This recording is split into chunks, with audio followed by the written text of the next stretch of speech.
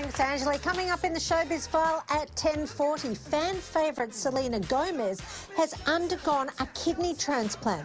But just who was her donor? This story will leave you inspired. Star Wars fans, get your wallet out. Carrie Fisher's personal Star Wars scripts are coming up for auction, and it comes with a very rare bonus. From playing the president in House of Cards, Kevin Spacey is now unrecognisable as he takes on the role of another powerful man in a true story that shocked the world. Plus, which Hollywood Oscar winner and mega earner has decided to take a 2-year break from making movies? I'll reveal just who that is and lots more in the Showbiz file coming up at 10:40 right here on Studio 10.